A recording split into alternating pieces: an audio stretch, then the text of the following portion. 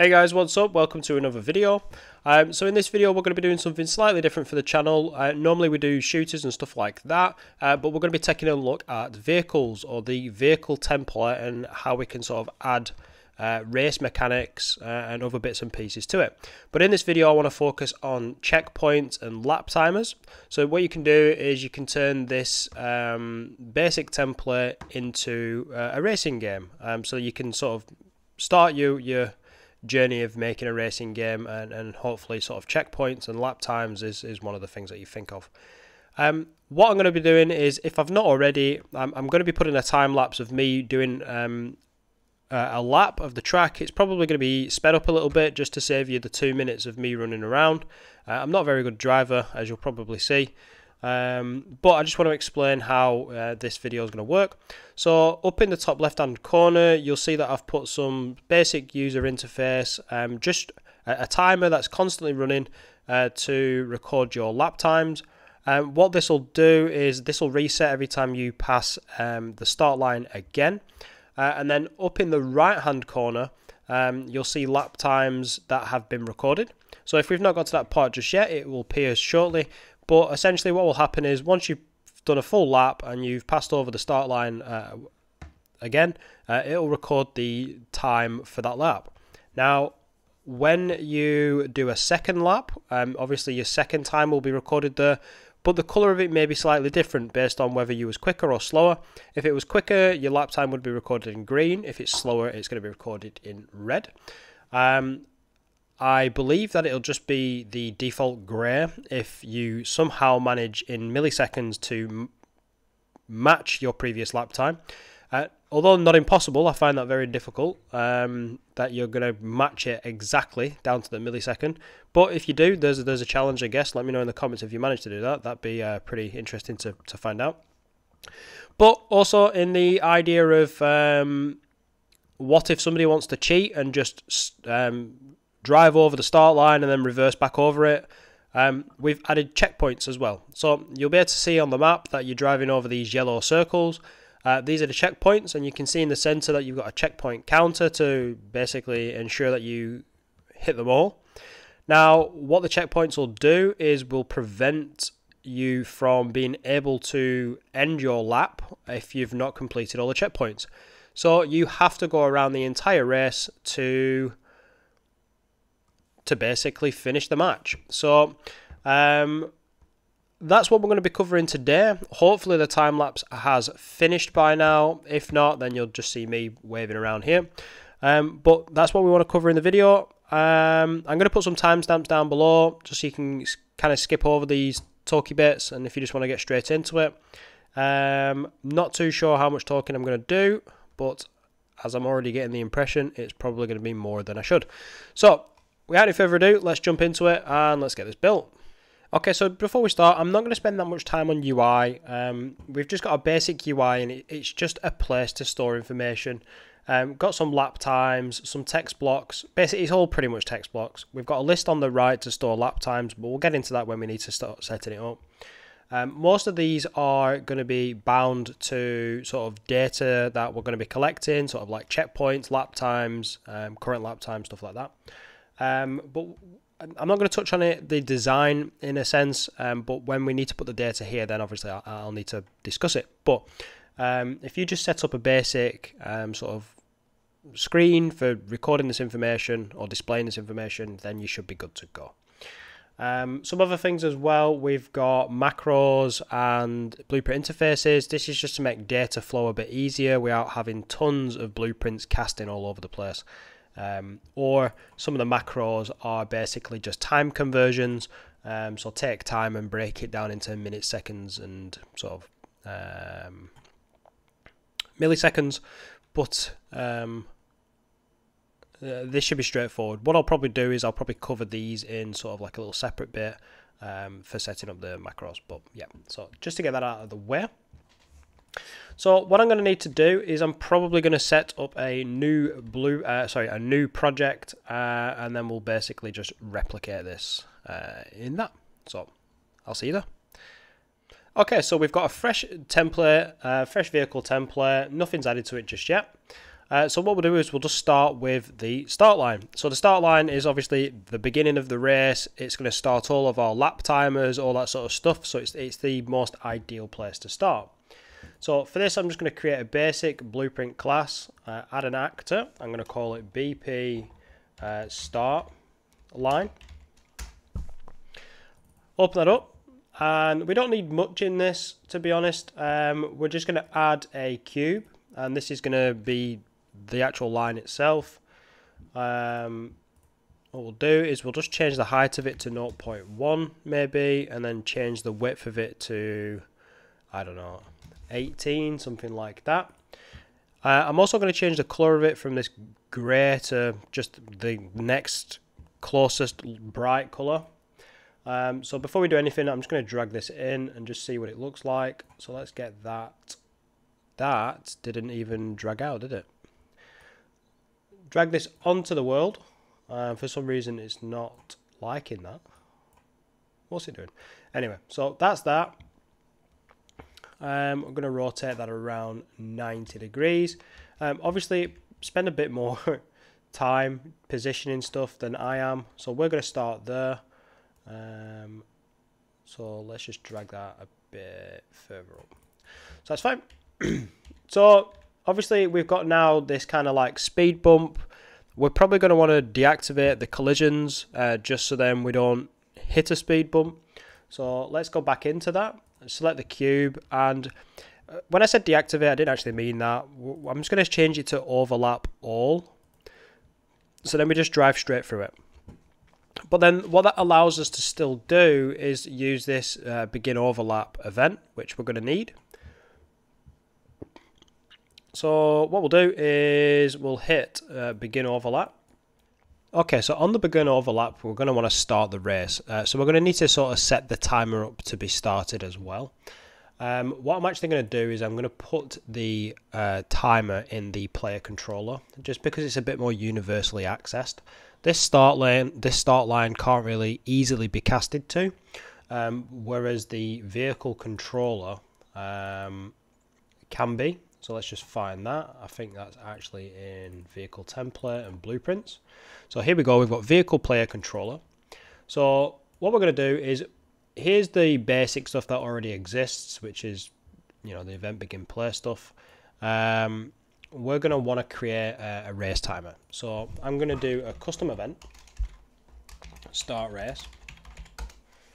And obviously we're going to need to be able to end race as well. So I'll just do another custom event, end race. One thing I do want to mention is I am a little bit ill at the moment as well, so I might need to pause every so often just so I can breathe. I don't want to be sort of snivelling on the record, so I do apologise for that. Anyway, so when we start a race, we're going to need some way of tracking time, or some way of recording the current time. So the best way that I found for that is just to use a timeline.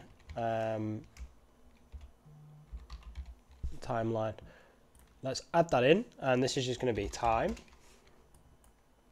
So when we start the game, we want to just play this from the start, and then let's go into it and let's just add this track. So we're going to add a track, and I'm actually going to put my track length as like 999. I don't think any race is going to be that long, but it just kind of like gives you the most available time possible. So we'll add a track, add a float track, and we're just going to call this time. Now I'm just going to press shift and click twice. The first one is going to be time 0, value 0. And then the second one's going to be time 999, and the value is going to be 9992. So you can press these two buttons and just make that fit to scale. But essentially we're just going to have a very gradual increase of time, which we can tap into. So once you've done that, you can close that out. So we've now got our time. We're going to start the race. This timer is essentially just going to keep ticking over. And then now we've got this time output. Now we do need to convert this time into sort of the race style clock, where we break it down into minutes, seconds and milliseconds. This is where we start using the macros that I discussed earlier. So I'm just going to pull it up on the other screen because it is a little bit complicated and I don't want to miss anything. But what we're going to do is we're going to create a macro library. So I'm just going to go back to the content folder, right click, and I believe it's under miscellaneous. Maybe it's not. It might be under blueprints. So here we go, blueprint macro library. This is just going to be an actor. Blueprint macro library, and then macros. So we're going to open that up.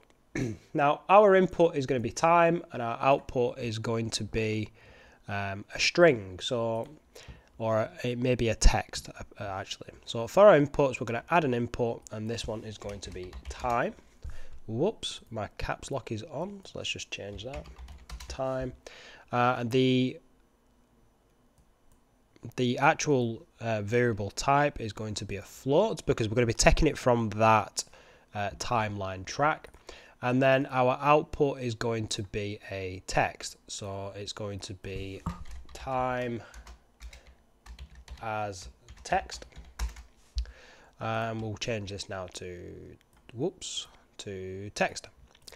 Now also I just want to rename this macro to time as text, because we don't want, essentially this is a time conversion, but it's going to be our time as text. So we need to do the necessary breakdowns. So we're going to be taking in this time, which is going to be counting up in milliseconds. So essentially the first thing that we need to do is just a division. So if we divide that by 60, we're going to be getting our minutes. But just to remove any of the decimal places, we're going to use a floor. That gives us an integer. This should be minutes. And this is where we start sort of dressing it up to look like the actual time we want. So we're going to want an append node, and just to make sure that it is an append string, we just type that in. So we're going to get an append node. We're going to put in 0, because it's going to be like 0, 1, 0, 2. Again, I think this may need adjusting if you're planning on having lap times longer than 10 minutes, where you need to consider that if this becomes a double-digit number, that would have to be adjusted. But what we'll do is we'll drag that straight into there. You'll get this little conversion node where it's converting that to a string, and that's the first bit. So we've got the very first bit of our well, actually I think we can do the other bit anyway. So let's just say if this is greater than 9, if this happens to be greater than 9, then we should just take this number as it is rather than putting the 0 on the front of it. Yeah, so let's do that. So I'm going to add a select node. Select, and is it going to be it's going to be a string, isn't it? Select string. So basically, whether this is true or false, which one's, so if pick A is true, then A is return. Okay, fair enough. So I think I want these the opposite way around. Let me just get rid of that for a second. Refresh node. Oh well, it's set now. Let me just add a new one. A select. So here we go. So basically, if this is true, do this. If it's false, do this. So basically, I want this 0 to be at the front if my number's less than 9, or yeah, so if it's less than 9, but if it happens to be greater than 9, I just want you to take that. So there you go, that's fixed that. So now, no matter what, you're going to get your minutes in the appropriate style. And then this needs to be fed into another append. Okay, I don't know why that deleted all of that. I must have misclicked. So we're going to want that into an append. Now we're going to need like semicolons. I don't know if you can see that. So we're going to be breaking the time up into that typical race style time, like 0, 1, ... 26 ... whatever. Yeah, so this is the time format that we're working towards, just so you understand what we're doing here. So we're taking our minutes to start with, and we're putting that there. So that's the first part, I guess. That's eventually going to be outputted as a text. I guess we need to add a few more pins. So we're going to have the minutes here. We're going to have a semicolon there. We're going to have the, sorry, not the minutes, but seconds, and then we're going to have the milliseconds here. So we don't actually need that pin or that pin. Okay, so that's that. So let's go and add the next bit. So again, derive from time. What we want to do is, if we divide by 60, we're going to get minutes, but whatever's left once we've divided by 60 is going to be the seconds that we have left. So what you can use is something called the modulo. It's this percent sign, or I know it as modulo, but you know, it's a modulo, but essentially it's this percent sign. So whatever you divide by, whatever's left over from that division will be given here. So if we divide this by 60, if it was 61, for example, you'd have this giving you the answer of 1, and then this would give you the answer of the 1 remainder from that 61, which is great for us. Now, obviously, this works all the way down into milliseconds, so we want to floor this as well. We don't want to be getting sort of like decimal places in this. And again, we need something very similar to this. So what I'll do is I'll just copy that, try and speed things up nicely here, plug all these in, and we'll just make the changes where necessary, which I don't actually think we need any changes. Essentially, if this number becomes greater than 9, we do not want to put this 0 at the beginning, and that makes our seconds for us. Again, I'm just going to pull this down just to keep everything looking tidy. Now, this last one's a little bit different. Essentially, we're just going to take the whole number as it is and floor it.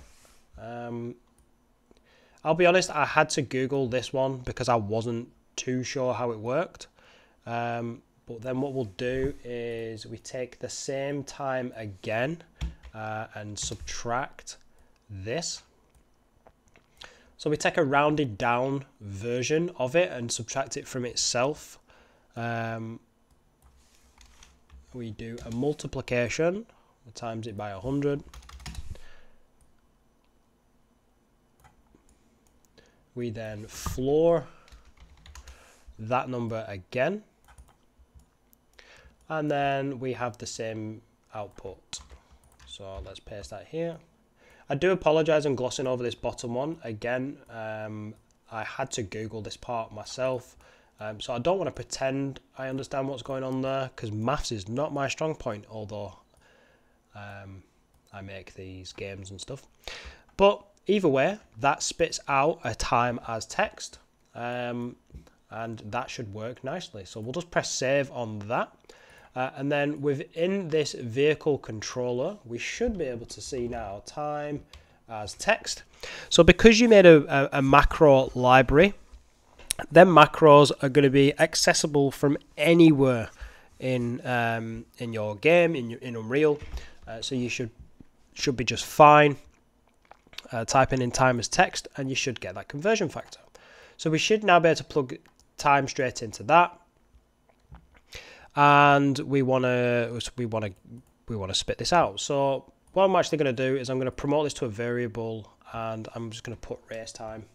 Tell you what, race time as text, and then every update we're going to set that. And if we ever wanted to end the race, we could just stop. And that's pretty much it, to be honest. So I'm just going to cover that in a comment and just put race timer, just so then we can keep track of everything. But now back on our start line, what we can do is if we drive over the line, what we can do is we can start that timer. So let's get a reference to our player controller. So let's do get player controller. Let's then cast to vehicle player controller. Do that from event begin player. Let's just let's just get rid of these two because they're clogging the place up. Let's pull this back over here, and then as the vehicle controller, I'm just going to promote that to a variable, just so we can tap into it from anywhere. Hit compile, so then that's loaded in memory. And then what we're going to do is we're just going to, as vehicle controller, we're going to start race.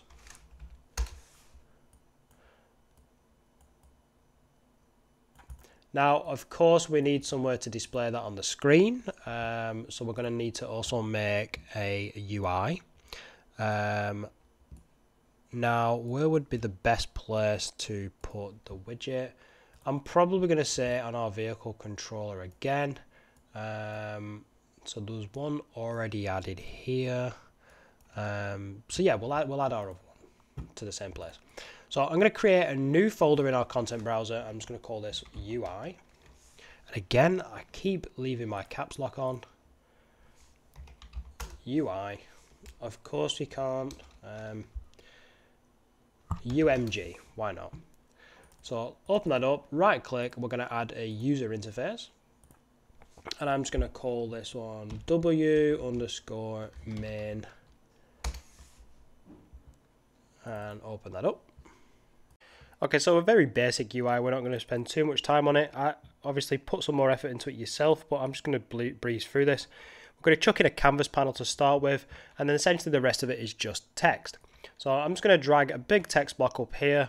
I'm going to make it a bit bigger, and I'm going to change my font size to 32, just to make it look a bit tidier, and I'm probably actually going to change that now back to 50.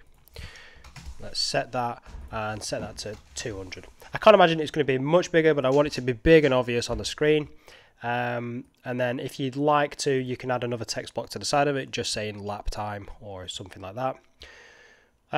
So that's that for now. I'm not going to go into any more than that, but we do also need to bind this to our player controller. So what we're going to do is in the... Oh, one sec. I almost missed a step then. So with your text block selected, I am actually going to rename it to race timer. I'm going to set it to a variable up at the top, just so then we can access it. Now in the graph, if you come over to this, what you can see now is you've got race timer set up. Now what we need to do is on event construct, we need to tap into our player controller to get that information. So we'll get rid of the tick and the event pre-construct, and we're just going to do get player controller. And this is why I like using the controller where necessary, or the game mode, for example, because you can get a reference to it straight away from pretty much anywhere, and it's pretty universal. It's nice. So then we're going to cast to the vehicle controller. Now you may read online that casting to things is really bad. Now it is if you cast into loads of unique stuff all the time. Now the vehicle controller is already loaded in memory, so cast into it multiple times, although I wouldn't cast to it too often when necessary or where you can. Really it's not going to make that much of a difference because again it's already in memory, and you're fine. So as the vehicle controller, we should now be able to get access to that race timer. So get race time as text, and then we should be able to set our race timer variable that we've created. So get, and then what we want to do is set text, and that's just going to plug straight into that. Now granted, that's only going to do that once, I think. Cannot be found. Race time as text cannot be found. Interesting. Oh, we didn't compile that, so maybe that's the reason why. There we go. So make sure you compile. what's really annoying is I usually compile every time I make a change, but the one time I didn't, of course I'm recording. So make sure you compile, otherwise you get errors. Actually, what I've been is quite foolish. We don't actually want to set that here. We just want to get this this reference. So let's promote that to a variable. So now we've got a reference to our player controller. What we can do is go back to the designer, and under bind you should see as vehicle controller. We can then just select race time. So there we go. We've made a binding which updates all the time. Hit compile and play. And let's give this another test. So hopefully when we jump over the line, again, nothing happens, which is bizarre. So once we've got that binding, all we need to do now to make sure that it works is we need to go to our player controller and just add in our UI. So then it actually displays on the screen. So I'm going to push all of this existing stuff over. And then what I'm going to do is I'm going to create a widget. Let's pick our main widget from there. I'm going to promote this to a variable just to get a reference to it. So main widget, and then add to viewport. Once that's compiled, we should be able to now just press play, and hopefully, if everything goes right, our timer now starts on the screen. So that's great. So you can see the milliseconds are flying up there, and then obviously when we get to minutes and what have you, that'll just tick over very nicely. So great. So we've got a race timer to start with. Okay, so I'm just editing the video and I've just realised that we're at 26 minutes already and we've only done the start line. So I'm going to make the decision to split this video up into parts. That's probably not great considering how little we've covered, but I did tend to talk a bit too much about it at the beginning. On the intro, giving you the example of what the whole sort of series or video is going to give you. But yeah, because of the length of it, I don't really want to be putting an hour-long videos out because they are difficult to get through. I'd rather break it up into chunks, and it makes it easier to sort of digest in smaller pieces. In my mind, I might be wrong. But if what I've covered in the video so far was of any use to you, or if you want me to push really hard to get the next videos out, please consider giving me a like. I'll take that as feedback of how soon I should sort of push the next videos. I'm going to try and get it done as soon as possible anyway, because no one wants to hang around waiting for part 2. But if you like this video, or if you like any of my other videos, if you've watched them, please consider subscribing if you've not already. If you have, thank you very much. And also, I just want to mention, down below in the description, there will be a link to the Discord server. There's quite a few of us there now, and I do respond to messages rather quickly. So if you are struggling with anything, or if you just want to fire over a quick question or anything like that, you can do. Links down there. Join if you want to. And I'll see you around. So thank you for watching, and I'll see you soon.